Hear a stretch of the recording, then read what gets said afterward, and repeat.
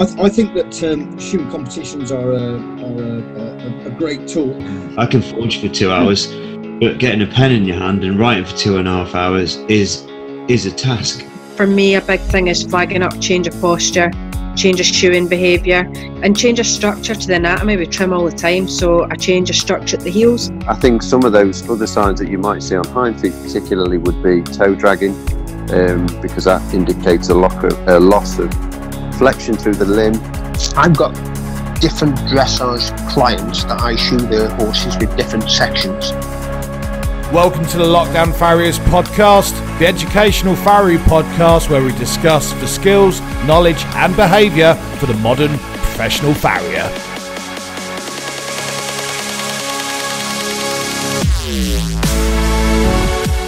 On a surface it's exaggerated a lot more. They drop more through the medial aspect of the foot as it then drops down into the surface.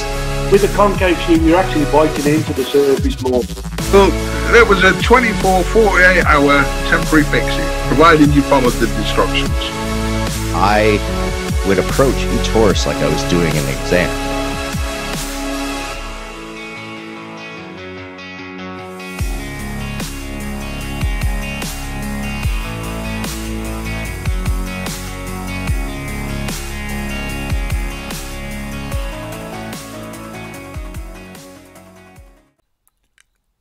Episode 21.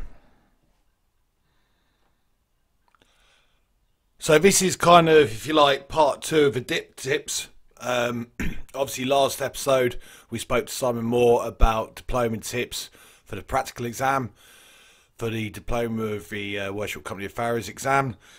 Obviously these were the dip tips which were published by the British Farriers and Blacksmiths Association recently. In this part 2, we're turning our attention to the theory aspect, and that's the written and the oral exam. I've been honoured to be joined by Dr Simon Curtis FWCF, who until recently was one of the most senior examiners in the country. He's recently retired, although he still has a lot to do with the examination committee and the Worship Company, of which he'll explain more about in a bit.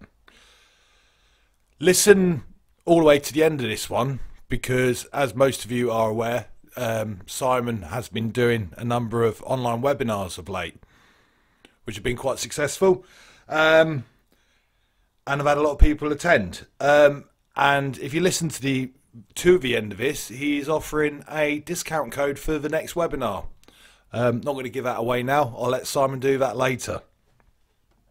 Obviously, although these diploma tips are primarily based at the diploma exam, there's a lot of take-home messages for those wanting to sit the Associate or Worshipful Company of Farriers exam or any exam. Simon comes up with some really, really good, strong points and tips. And again, when you've had 30 years of experience of examining, you're going to see a lot of common mistakes. Take it away, Simon.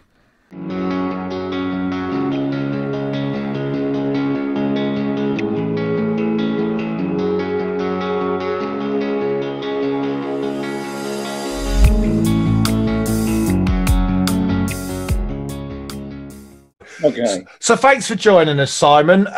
So just obviously anyone around the world listening to this knows about your farriery history, but could you just talk a little bit about your experiences as an examiner, i.e. when you started examining, how you got into examining, and just how long you've been examining for?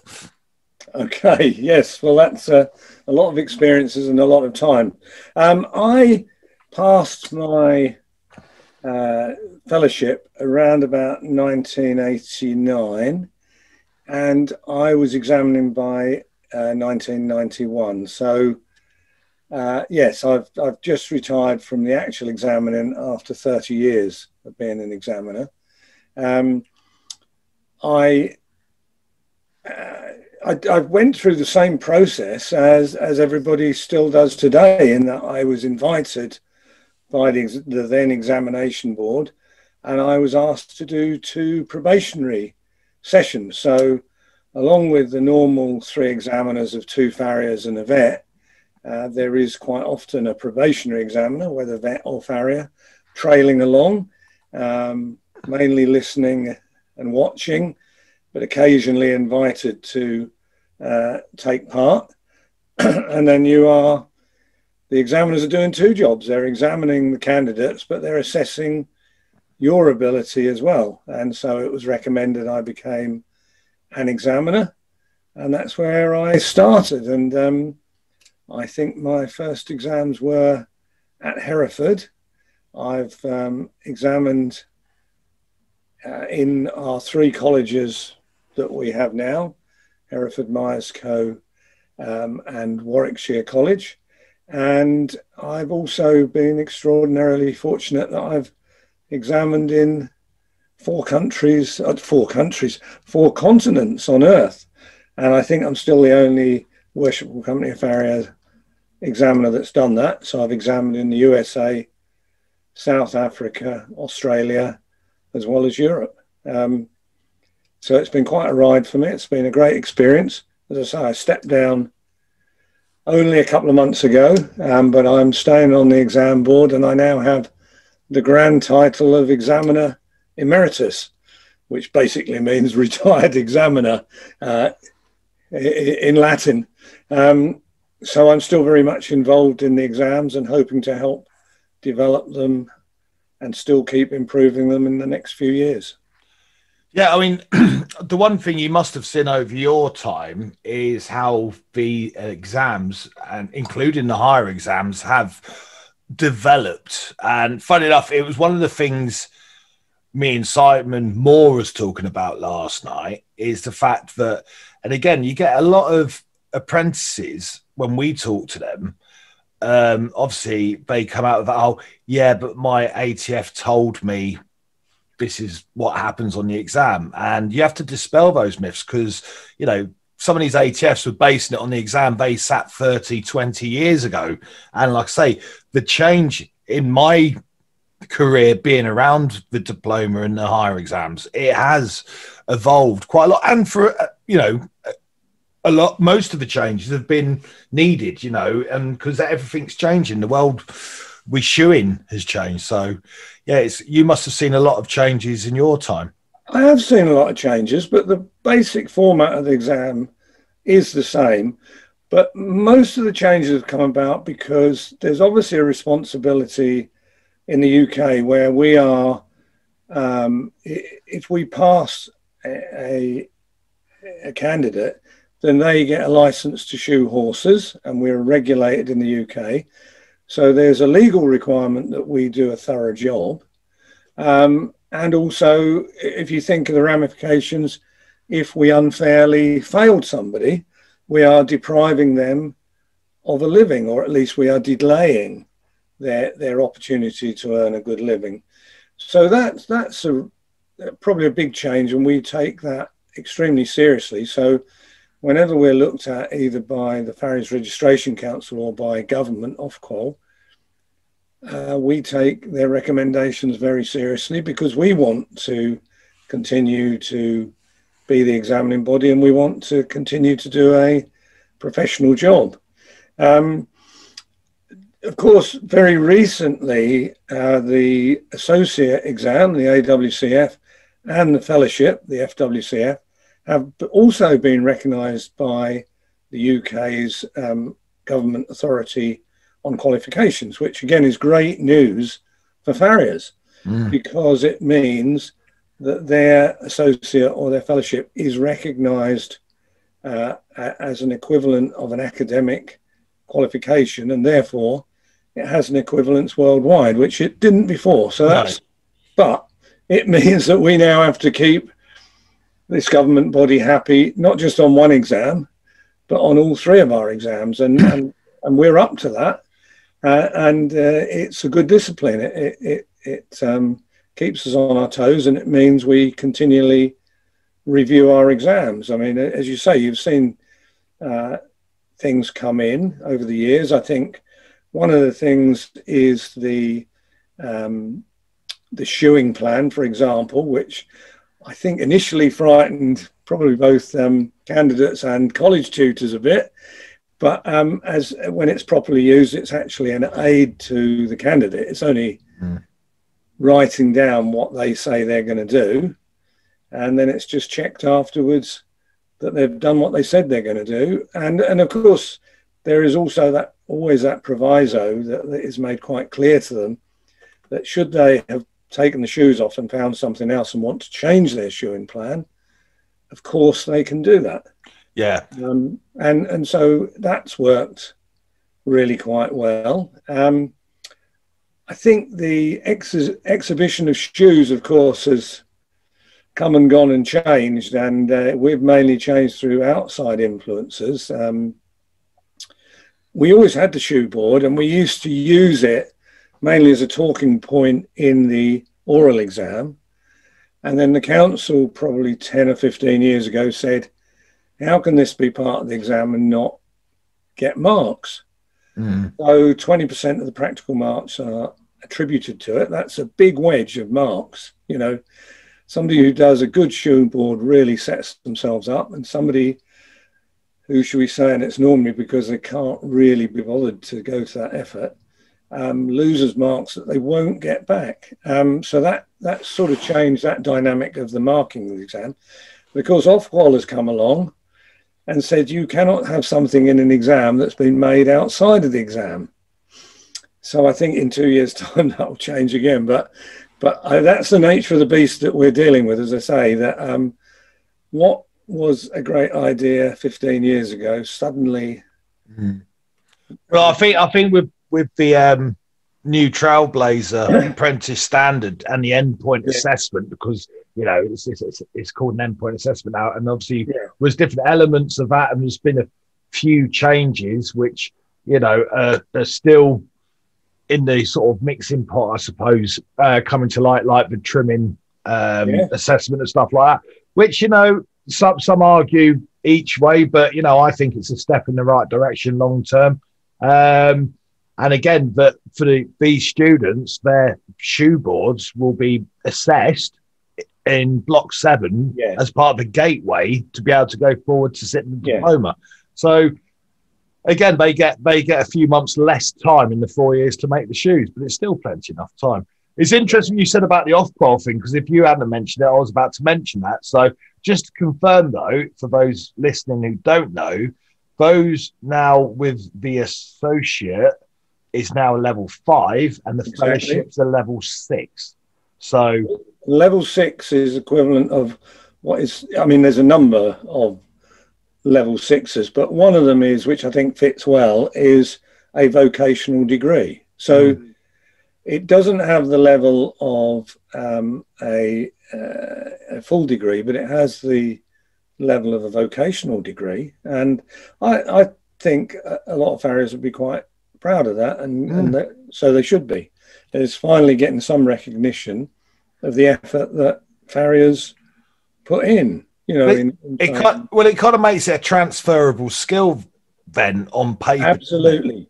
If a farrier suddenly decides they want to do a master's or something, they can now go to university, and instead of just saying I'm a farrier with this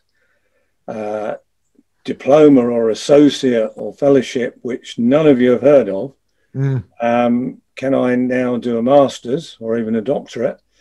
Now they can go and say, look, I've got a level 5 or a level 6, and therefore they would be given credit for prior learning by a university, and that would help to reinforce to a university that they are the sort of person who could go further academically. So that's really good news. I want to just come back to the trimming, because as you say, there's some, and I'm glad you said you were for it, but as you said, there's some for it, some against it. For 20 years, I've tried to convince people that the main skill of a farrier is trimming a foot. And okay, probably 2/3 of horses are shod in this country, but that still leaves a huge whack of horses that are unshod and are trimmed. And let's face it, no horse was ever born in shoes, so they all spend a period of their life without shoes. And yet it wasn't recognised in our diploma. So I sort of failed to get my way for 20 years to get it introduced. And there was resistance from all sorts of quarters. And I'd have to say, we all sometimes complain about government interference and what have you, but it was the new Trailblazer apprenticeship that said we needed to do this. And I thought, thank goodness. And as you know, it will be introduced in about 2 years' time. I'm not sure the exact timing. It's around about 2 years. That's what I thought. And, you know, farriers will be examined on their ability to trim a horse that is not going to have a shoe on. And I know that there are farriers that trim horses beautifully that don't have shoes on, but there are other farriers, and I've seen it all my life, that trim a foot as if it's going to have a shoe on and then just put the foot down. And that's not trimming an unshod foot. So I hope those that don't know catch up if they have apprentices, so that their apprentices are well prepared. But obviously, I think there will be a period of ensuring that certainly the colleges and hopefully the ATFs know what the standards are. Those standards have been written. I'm not sure if they've been disseminated. Yeah, they have now. They're all up on the Worshipful Company Farriers webpage. You know, so yeah, but to be honest, it was something which was starting to worry me because they have only just come out, so at least we can now. I mean, yeah, we know how to teach them how to trim a horse for unshod, but if you're teaching them to pass an exam, you kind of really want the examination criteria to base your syllabus off. So, but that's all been done now. That's all good. What was I going to say? Just a quick point before we move on with these actual theory diploma tips. I just got to congratulate you. Because, well, it's nothing massive, but I've just realised that you are the third Simon in a row that I've had as a guest on the podcast. You know, well, that maybe you need congratulating on getting a hat trick. Well, exactly. You know, it's you know, Simon's not the most common name in the world, but I seem to have bagged 3 in a row, so that's quite good. Obviously, leaving the best to last, obviously. Of course. So flattery will get you everywhere. So anyway, obviously, the whole ethos or the whole sort of premise of this podcast is like the practical one with the National Association of Farriers and Blacksmiths recently posting the diploma tips on the build up to the exam. So it's obviously the exams are only a couple of weeks away now, but obviously just audio, put them tips into audio form for people listening, and also just discuss some of the topics, because these are all posted as like bite-sized photo statements, which some of them just needed a bit more explanation, and also why it helps, because a lot of people won't kind of invest in a tip sometimes if they don't understand how it's going to help them. So that's the whole idea. So obviously the first tip we've got, just wait for my computer to move. There we go. Can you see that, Simon? Plan to answer all questions with structure. Not only will this help you, it'll make marking easier for the examiner, which hopefully will lead to better marks. Yes, that's very true. And yes, it's structure that gets you through everything. So when you read a question, you know, although a lot of the questions do say they show how marks are distributed. So that's telling you sometimes that it's a 2-part question or a 3-part question. It's really important that you answer the 2 parts. Everything is done now to try and help candidates have a clear picture of what the question is. Nobody's trying to trick them. We want to find out what they know. But you have to help yourself as a candidate by reading it slowly and saying, oh, yes, this is a question of 2 parts. Draw the flexor tendons of the leg. Part 2, what injuries can occur in the flexor tendons of the leg? So you've got to do 2 parts of that. So read them and then answer in the same structure as they're asked. So often you're asked a question and you need to say what the structure is, where it is, and then what it does. So where it is and what it does. And then that helps you with lots of questions, sort of ask that. And if you give those parts, then the examiner can see that you've studied and you understand the answers to the questions. So structure is really important. Yeah, I think it was a few more on structure as well. Just out of interest, obviously from an examiner's perspective, I mean, the examiners normally roll into town the night before or the afternoon before the exams, and they all sit down together and they mark the exam papers. How does that process kind of work? Because obviously there's more than one examiner. We've got the senior examiner, the Farrier examiner, and the veterinary examiner. Can you just talk a little bit on how that process works? I can. Okay. So yes, we have had the questions about a week before. So we look through them. Then we come and gather together, and obviously I write notes, and we always start with a discussion before we start marking papers. So we say, you know, were they easily understood? Was there any questions there that we think are harder than others? And so we have a general talk about it, even to the point of view of, you know, do you think this one was as clear as it should be? And we actually write a review paper as well as feedback on the questions, because the examiners do not set the questions. We have a question setter and a moderating panel, and they do it separate from us. So then we usually get out the first three question or answer sets, I should say, and all three of us mark all three of those papers. And then we call out the marks. So the examiners are under pressure as well to see if they mark similarly. Obviously, they're not going to be exactly the same. Otherwise, we would only need one examiner. But if there's clearly a big difference in opinion, then we discuss why we're viewing it differently. So after those first three papers, that gives you a bit of a marker or a datum line which you set yourself. And then we basically mark all the papers, and none of us knows how the others have marked them until we call them in to the registrar, and they go straight in the computer. And again, and I can't tell you the exact percentage difference, but something like 5 or 6% difference between one marker and another. And that's probably half a grade. So probably, you know, if I give somebody a B, it's okay if somebody gives them a C+. It doesn't show up on the computer. If I give somebody a B and another examiner gives them a C, there's an alarm comes up and it's like, you're a bit too far apart. Why is that?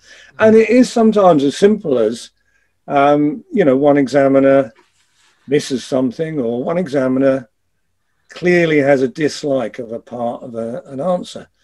And so it's then moderated. And of course, it's usually moderated by the chairman of that board, the more senior Farrier examiner, and we reach an agreement.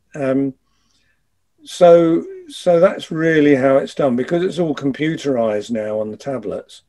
The tablet actually tells us if we're too far apart. Yeah.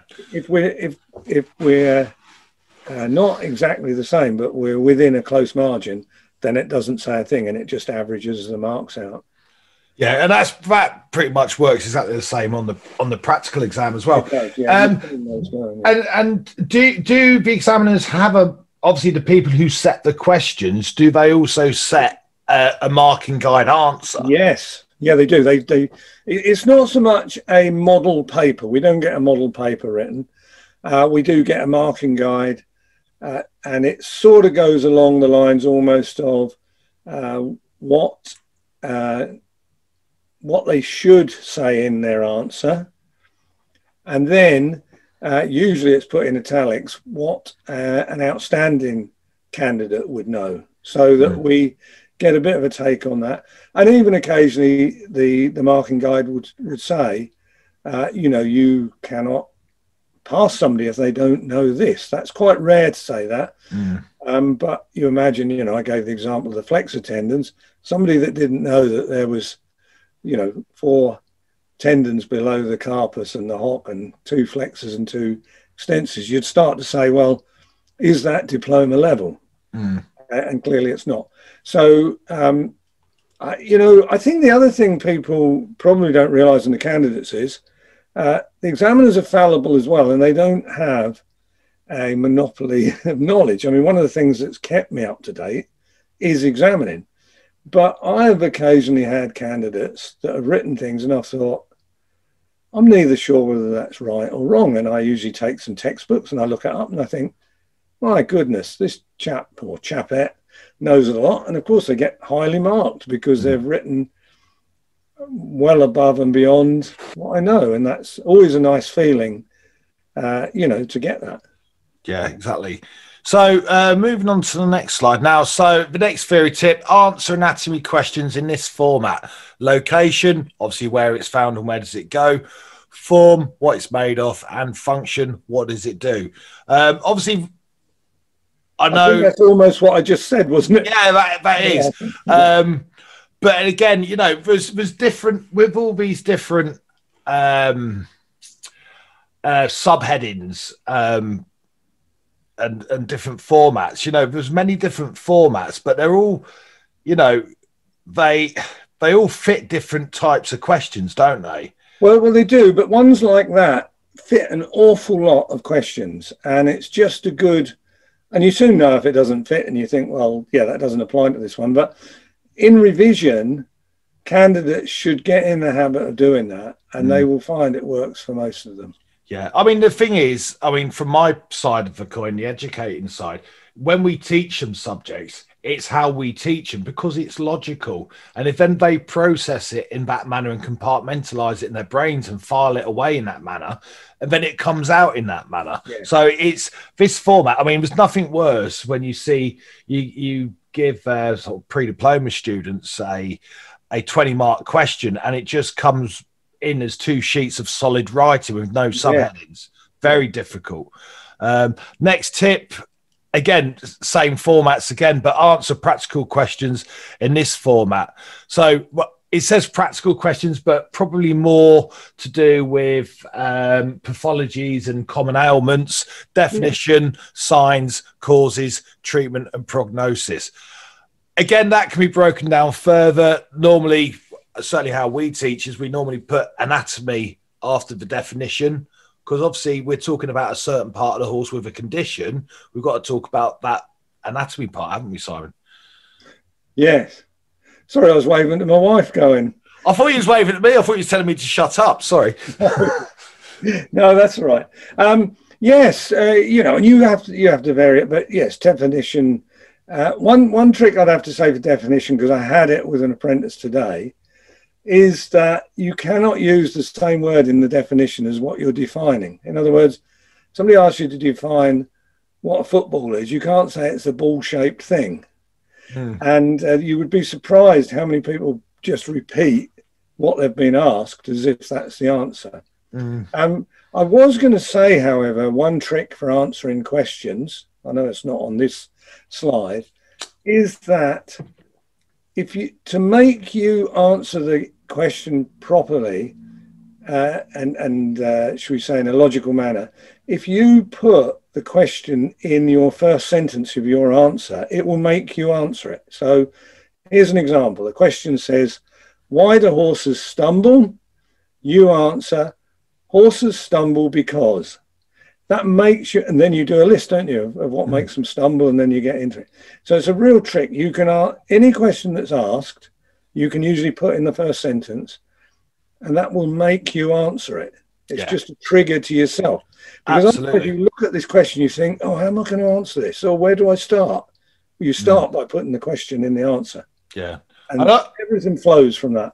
I mean, I always say to students as well, like, that definition or even an introduction to an answer is very important because that's your kind of opening gambit. It's a short, sharp statement of intent of where you're going, and it switches your mind onto that part in your brain where that information's stored. Absolutely. So it also switches the examiner on as well. Yeah, the examiner's straight away. Yes, this person's going to answer this. Just out of interest, I thought you might be able to clear this up, because I've heard various varying sort of answers to this. So when the candidate writes his written paper, a lot of them do make short notes beforehand and plan their answer. If, for example, you know, for 20-mark questions with certain key points you're looking for, if they missed those off, but in their paper, their note work they did, we don't mark their note work. You do no, not. That would be unfair. You couldn't. Yeah. You couldn't look through it as something that's answered a good question and then said, "Oh, look, they've made a mistake in their note work." So you can't look. We don't look at. We can see what's the note work. Yeah. And it's just put to the back of the pile. So we can't go. No, that's doing almost detective work, isn't it? And that's not what marking a paper is about. Well, that's good to know, because I would say I'd heard sort of various things, not from the actual fish, just sort of like the rumour mill you hear, where people anecdotally talk about exams, that if you'd missed something off your paper but you'd got it in your notes, then you would sort of like maybe sort of retrieve that point. Obviously not. Only have I never looked at the notes. I've never been with other examiners that have. I would occasionally say that obviously in the scramble to put stuff together, they're sometimes mixed in with the papers, you know, in the candidates, and we sort of say, no, these are notes, so they get put in the back, you know. But even then, we're too busy and we've got too many papers to mark to go thinking, oh, I might have a little peek at what their notes were. I'm afraid that's interesting. That's thanks for clearing that up. Next tip, which was on the website: as simple as this sounds, not that many candidates use this format, all questions can be answered like this. You do not have to use subheadings, but may be helpful to write these as bullet points before commencing writing your answer. Okay, you were asking me earlier about changes in the exam. When I started examining, all questions, should we say, were answered with essay-style answers, and bullet points were a bit frowned upon, and I was one of those that would have been against them. And now I can see that actually we don't live in a particularly literate world, and they make it easier for the examiner if they write. So don't be frightened to use bullet points, but bullet points are just that. They don't give the depth. So as I gave that example of why do horses stumble, and you think, yes, because they need shoeing, because the toes are long, maybe because they've got a neurological disease. So you write all these down, then you write in a bit of detail. And then, of course, the thing to always remind yourself is that this is a Farrier exam.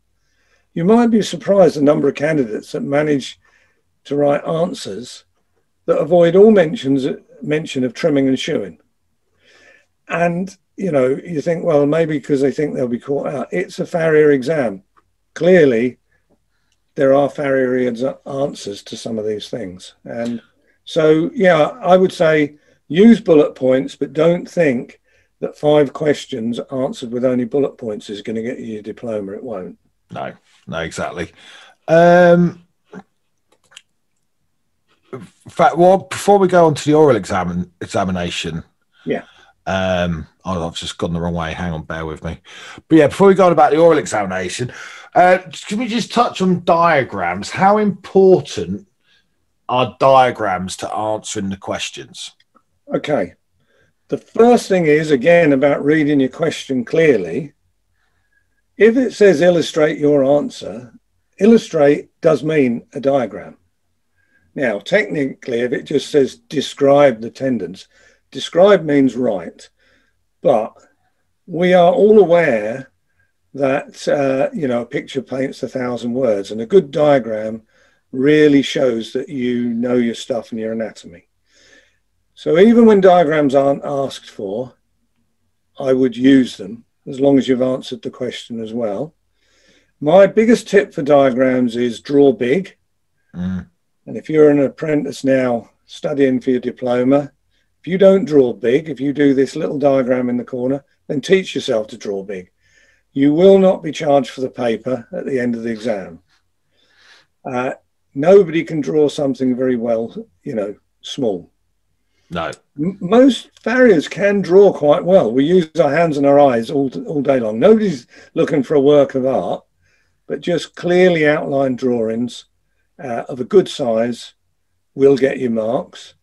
The other thing to do is only colour if you have to make something clear. Colouring takes time. Don't waste your time colouring unless, you know, you've got a diagram with arteries, veins and nerves and you need to separate them, or something of that nature. Otherwise, black and white, nice and big, nice and clear. And if you reckon you can't do it now, anybody listen to this, then practice. There's probably only 40 or 50 diagrams that you could ever be asked for. You should practice them all. Learn them off by heart. Why not? I think from marking students' work, one of my biggest pet peeves with diagrams, though, is incorrect labelling. Well, that, of course, proves you don't know the answer and you do lose marks. So, yes, if you're going to do it, you know, but the other thing is it's a great revision tool, isn't it? Yeah. To draw the bones, label them, the main parts, start putting the ligaments on, label them. And while you're revising, you can check and then put the tendons on. And then, you know, if you do that, drawing and labeling is probably the best revision that you can do. And it really lodges it in your brain.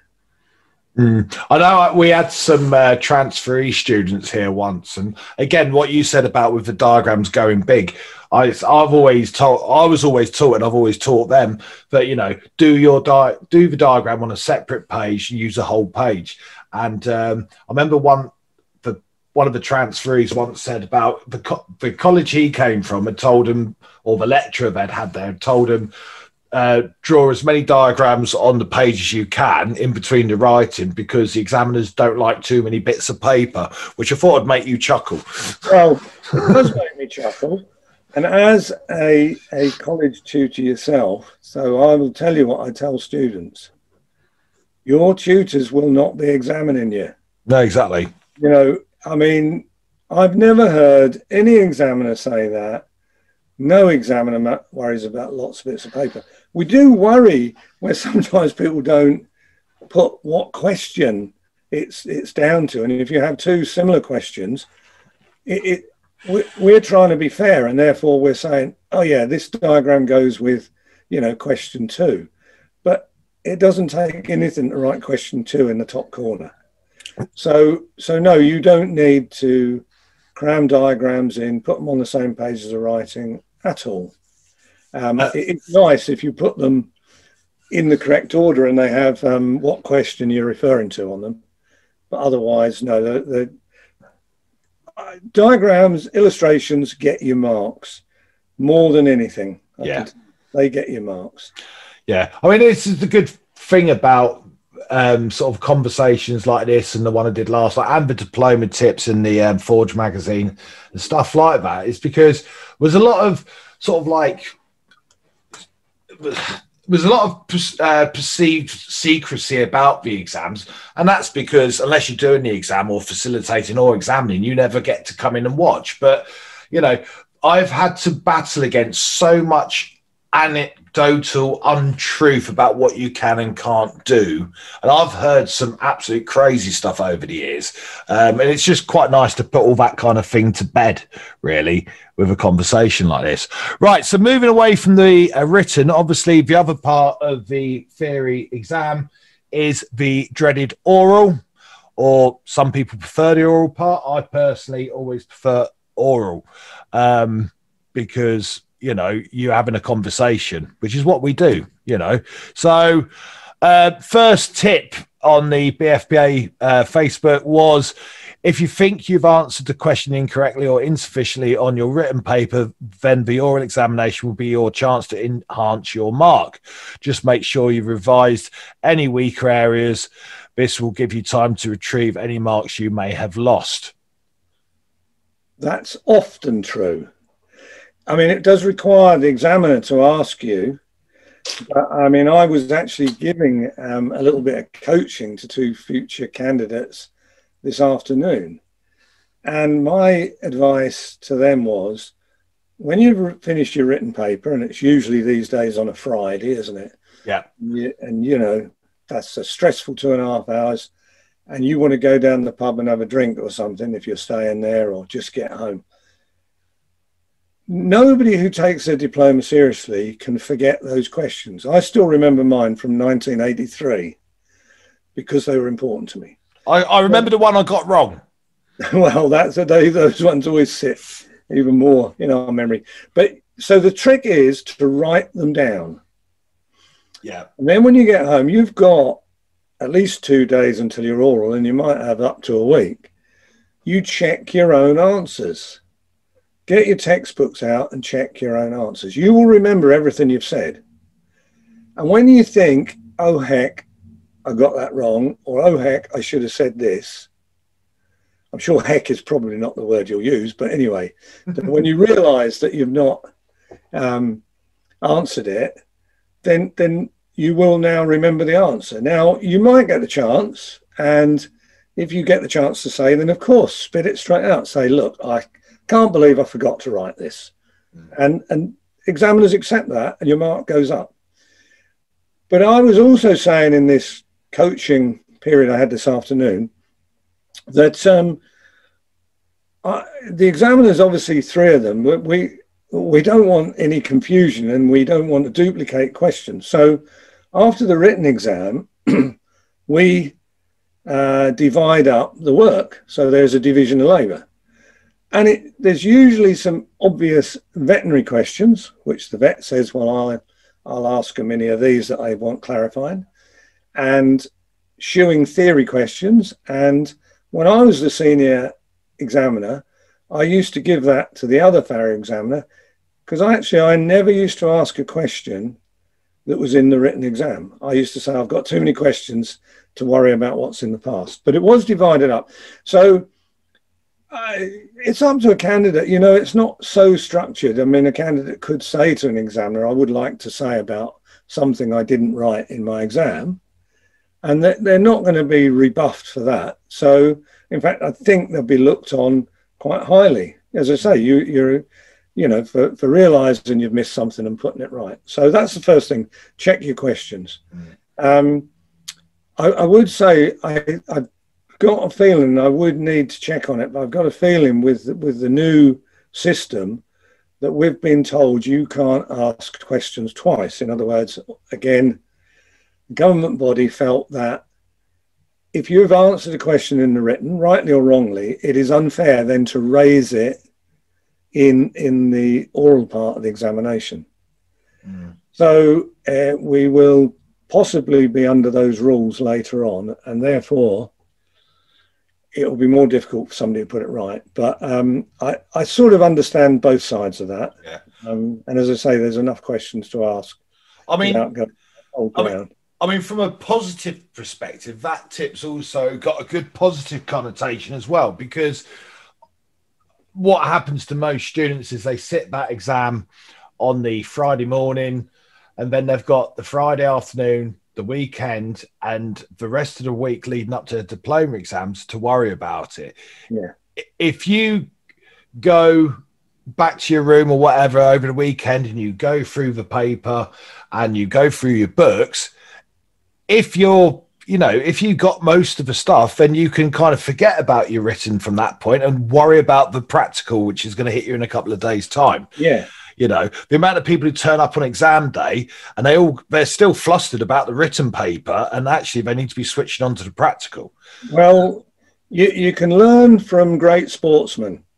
Great sportsmen, whatever has happened 2 minutes ago, they put behind them. It's irrelevant. The last golf shot is irrelevant to them. Yeah. The last cricket shot, the last missile hit on goal is irrelevant. And I know it's your job to get it across to them, Danny. Yeah. And as I say, even today I was doing a bit of coaching, but that's the way I view it. You can't change the past. Certainly don't allow it to screw up the future. You know, you just get on, and that's what you've got to do. I know it's not easy, but every candidate needs to understand that to focus, you put behind you what's gone on before. It's irrelevant. Yeah, we at Hereford for many years now is as soon as they come out that exam, the written exam, they all march off into Dean Bland's office, and Dean will ask them what were the questions, what were the marks, and then he will type up, because he's very good at typing. He will type up, because obviously you can't leave the exam with the exam paper. No. So obviously, when you've got 10 students and you ask them what were the questions, and they all repeat the questions chapter and verse, like you say, no one ever forgets it.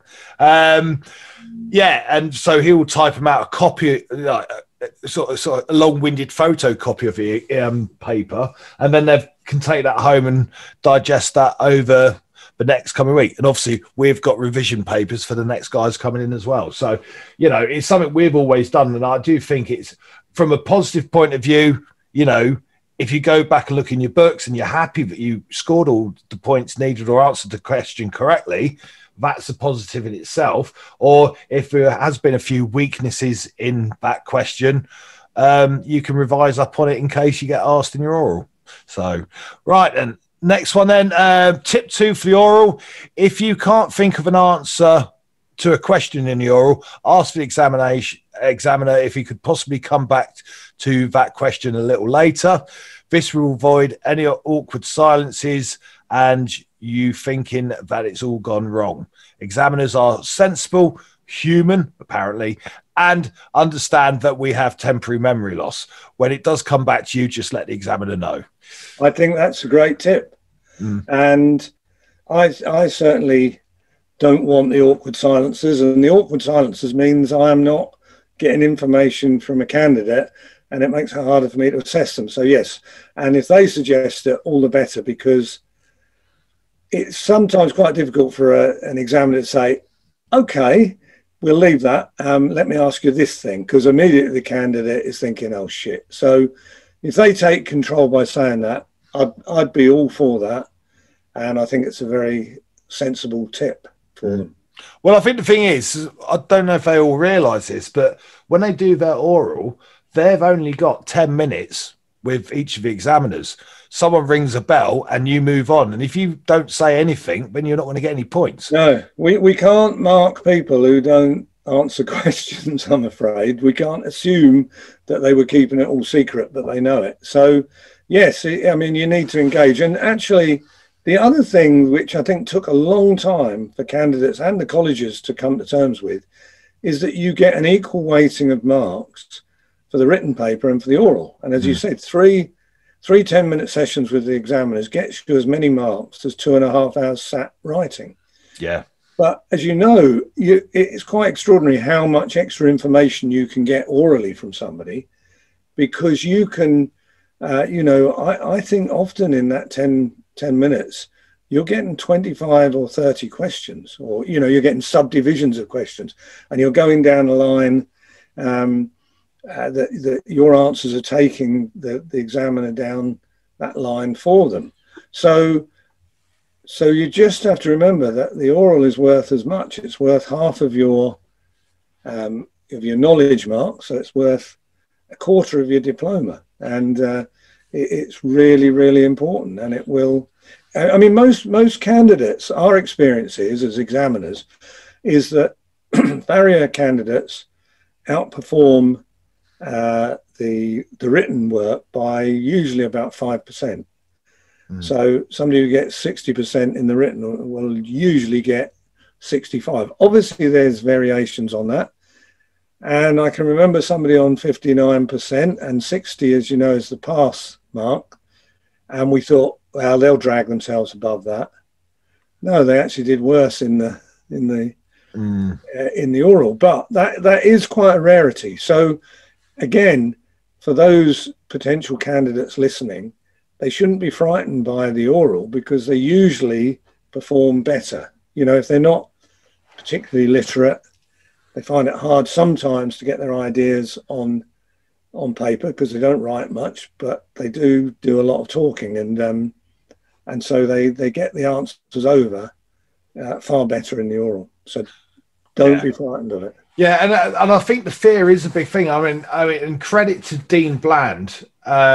When Dean first started when he first came and taught at Hereford, we had a diploma exam, and obviously he'd done a load of pre-diploma teaching with him, and he was absolutely horrified when we got to the oral. After the practical, we got to the orals. He was horrified just how nervous the students were, and obviously he was doing his teaching degree at the time, and one of the I think it was an action research projects he did was what he brought in with us, bearing in mind this was in the old MBQ system, was at the end of each blocks, the students all got a practical and a written assessment and a block test. And he just simply put an oral exam in there. And we run it pretty much how you guys do, where Dean will be doing live horse like the vet does. Alan will be doing, he'll be sat there asking general Farrier questions and have a bit of, a sagittal section and things like that. And then they'll come in with me with the shoes they've made that block, and we'll ask them about the shoes. So, they've had at least 7 or 8 assessments like it before they hit the diploma, I've seen a massive change in these guys sat in my office before they go and do the oral exam. Now, they're a lot more chilled out about it, which is good. So, there has been an improvement. There are still some that shake and sweat unbelievably, but I'm sure you've seen it. Occasionally, you get students who get wound up when it's a mock exam. Yeah, and I've done mock exams for apprentices, and I say to them, this mock doesn't matter. There is no point being nervous. So sometimes people just naturally, the adrenaline flow is overwhelming, and they shake and they lose it a bit. And I'm not sure how you overcome it, apart from those candidates that actually have the knowledge. You just say to them, look, you do know this and you are going to pass. So just go in there and show them what you know. And that's all I've ever been able to do with some really nervous candidates. But, that's, I'm afraid that's human nature. It's not just to do with farriery. Exams occasionally do funny things to people. I mean, there's very few people who outperform in their exams. I am one of those peculiarities, actually. And bizarrely, I barely think I should admit this, I actually always enjoyed exams.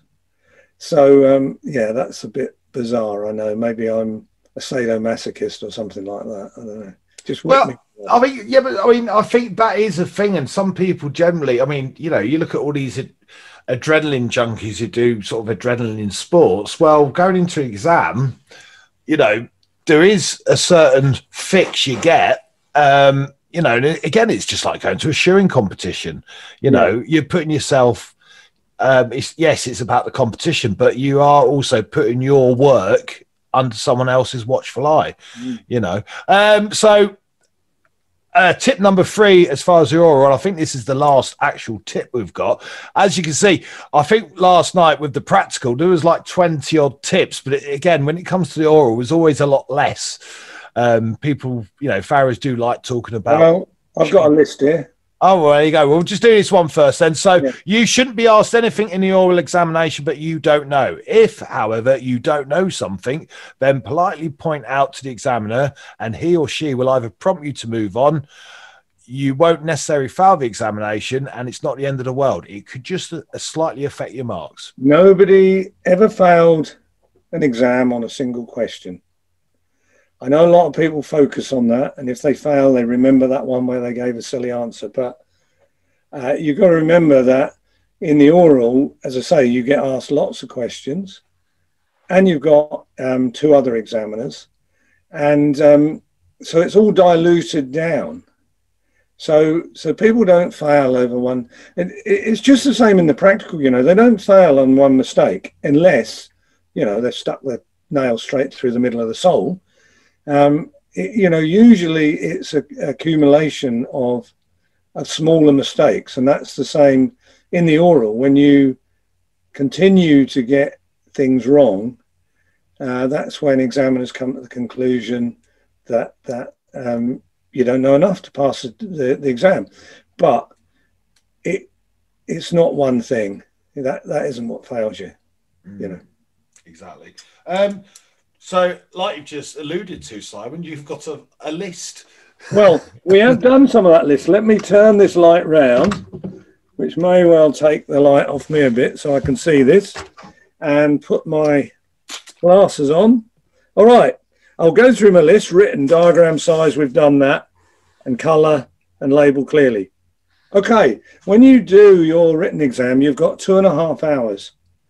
Do not go over 25 minutes for each question. That will give you 25 minutes at the end, and that gives you time to read through and probably another 10 minutes of writing, because the brain works in a funny thing, in a funny way, I should say. While you're answering one question, it is actually working out the answer to another. And that's why you do this thing.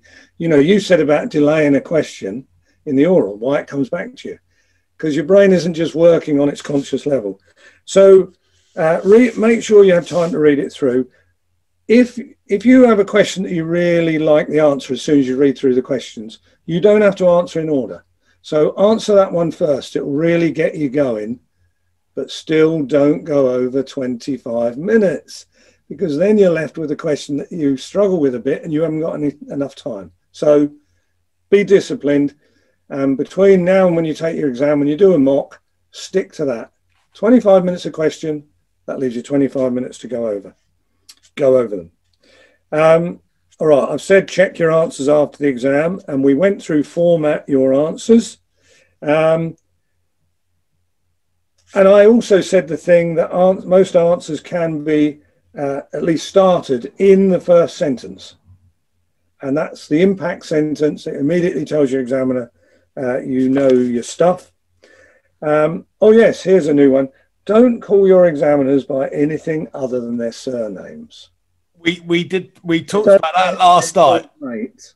No, we talked about that last night, and actually you were the example from that diploma sitting which you and Simon did down at Hereford, where yes, he was someone who knows you, but yeah, he came up and said, can you have a look at this shoe, Simon? In the middle of it. Yeah. And so it's not, you know, we don't need people being obsequious and yes sir, no sir. Although I have to tell you a quick story. I went down, because I always try and go to the diplomas that I've been examiner for, if no other reason that all the people down there getting their diploma, you have passed, so you're very popular. Yeah. Free drinks, isn't it? And I remember all these candidates who were yes sir, no sir to me. And then it's, you having a pint, Simon? And I thought, well, there's nothing I can do about this. So, but in the exam, come on, maintain a bit of formality. It's a formal situation. And especially if you embarrass your examiners, you don't put them in a good mind for you. If you do not understand the question, then say so. We've sort of covered that, but just say that. Ask them to repeat it. And if you don't know the answer, if you then just say, I really don't know the answer to that. I think it would be a brain freeze because, as has been said, you know, you've had a 4-year apprenticeship, you've had a good training, lots of chance to learn this knowledge. You should know it, and you probably do know it. Do not bullshit. I can't put it any better way than that. No. And see through it straight away. You know, save that for the pony club girls, if you will, but do not use it on your examiners. It really annoys them.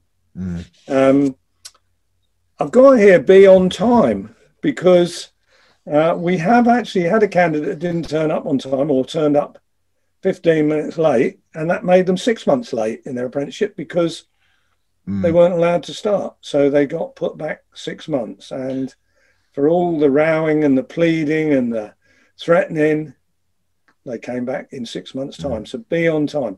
Yeah. Why anybody would want to be late for their exam, I don't know. You might not want to be there, but if anything, get yourself in even earlier. Gives you a chance to settle your nerves a bit. Yeah. Well, funny enough, I've got a student who's obviously around pre-diploma clinic sort of, and he's probably lives closer to the college than any other student, yet he's late every day. So Declan Flynn, if you're listening, get an alarm clock. You know, well, I don't mean to globally name and shame him, but he needs to get an alarm clock. There we are. So it's a good life skill as well. Well, exactly. In the morning and arriving on time as a farrier. Yeah. Have you got any more, Simon? No, I went, as I say, at least half of them we'd gone through, so that was good. So just sort of like to finish off, because obviously it's dinner time. Is there any sort of common mistakes you see time and time again, sort of in the written or the oral part of the exam, and silly common mistakes where people just get themselves in a bit of a pickle? I'm not sure in the written. I mean, we've covered the common mistakes. I mean, common mistakes, well, for a start, are not writing enough. I mean, that clearly shows you don't know enough, because 2.5 hours, I would say somebody that knows their stuff should be writing 2 pages for each question, should produce 10. And I know when I did mine, I produced about 20. Now, I know though I'm relatively illegible, I can write fast. So that gives you an idea. You know, people that write 1/3 of a page for a whole question, that really tells you haven't got enough knowledge. So again, in your practicing, in your revision, you should be looking at how much you produce, and you know, that's how much those questions are expected to produce. And you asked me earlier about the guide to the examiners. We're always telling ourselves that we don't expect candidates to know or produce all that, because sometimes for a question we have 4 or 5 pages of writing. So there's usually a lot behind every single question, and so you should be able to draw it out. I think sometimes, okay, when there's an absolute direct question, you've got to answer it absolutely directly, but there's often additional information. And as I say, always tell yourself this is a Farrier exam. So therefore, we shoe horses. That's what is often the answer to some of your questions, is how you trim them and shoe them. The other trick, so here's a trick to remember. Whenever a question says, how would you shoe? You should first think, how would I trim? So you can't shoe a horse without trimming it. Well, you can, but you don't usually do a very good job. So when that question says, and you'll have at least one question, how would a farrier shoe a horse with blah de blah? You think, yeah, how would I trim it first? And you would, and don't just put I would balance it, because then you know you've got to put how you would balance it. And if it's a certain condition, you know the foot shape, and you know how you need to trim it. So I think I've wandered off your original bit there, actually, Danny. Yeah, that's all right. Wander away. It's an age thing. But just a quick one as well. I mean, this is something, an anecdotal fact I've heard time and time again come up, and I don't know where it comes from, but will you get extra marks in your written paper for quoting and referencing other authors? Well, anything that makes you look erudite, well read, makes you look like you have studied the work, provided you get it right. Now, I told you I can remember my diploma from 1983.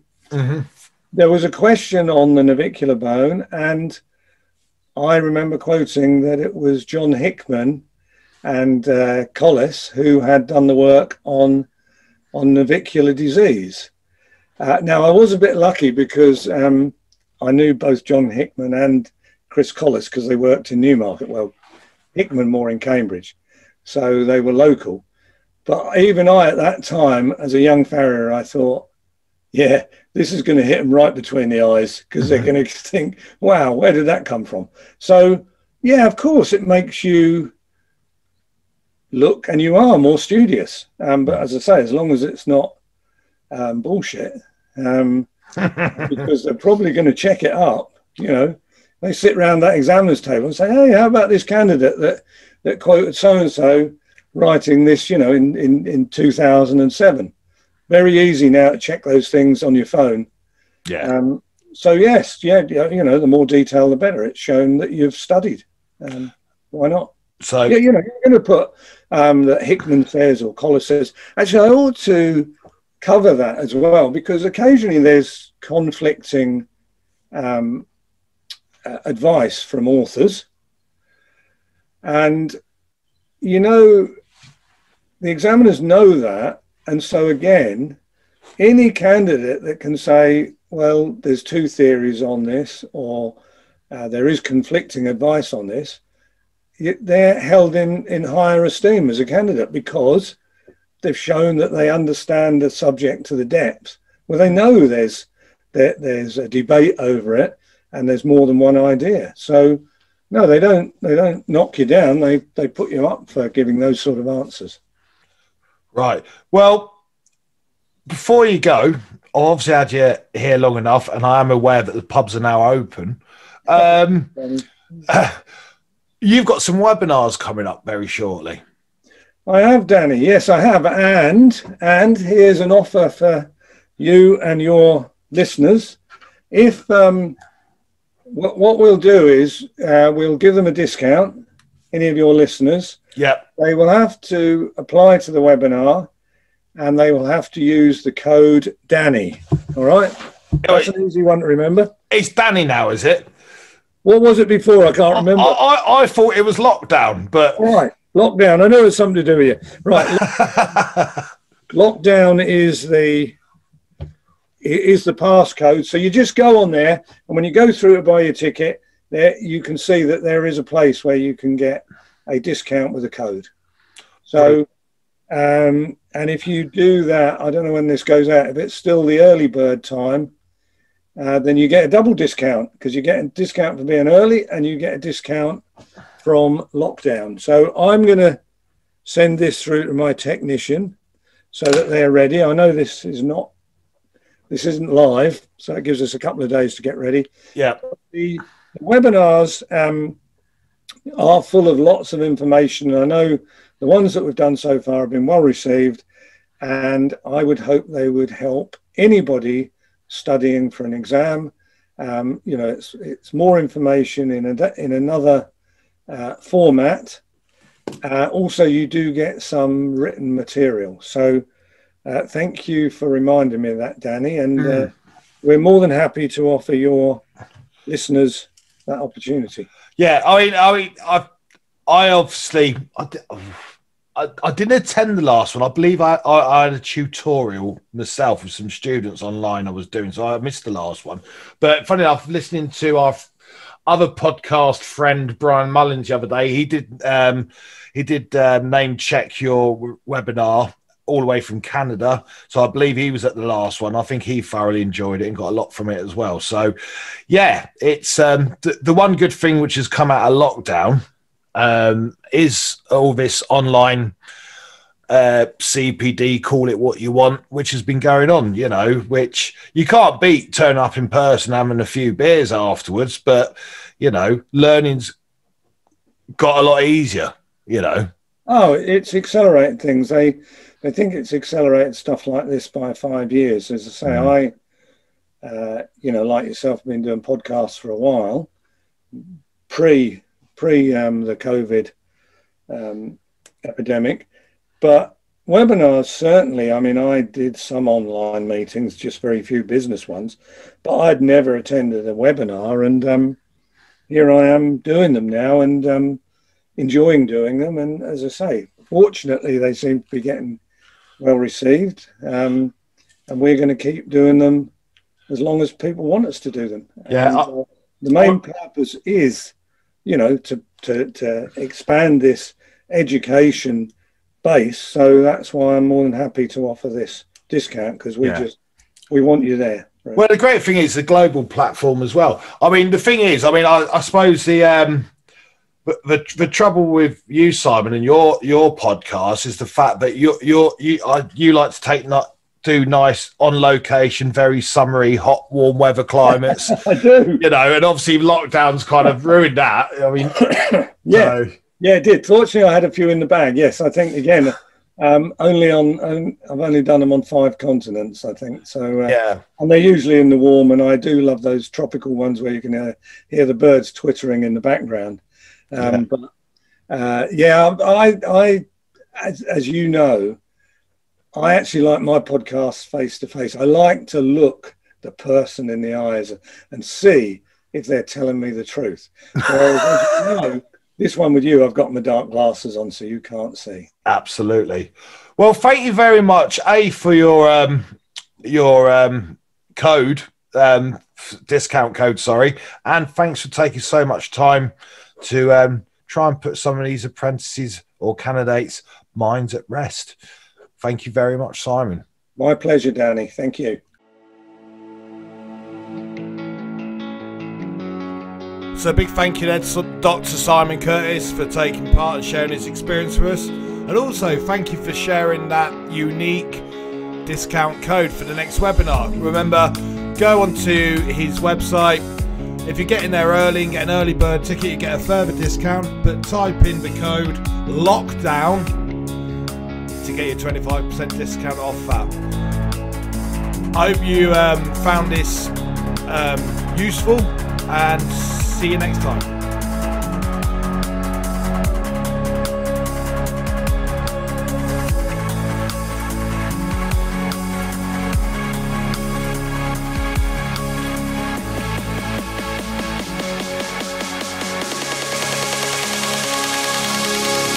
Yeah.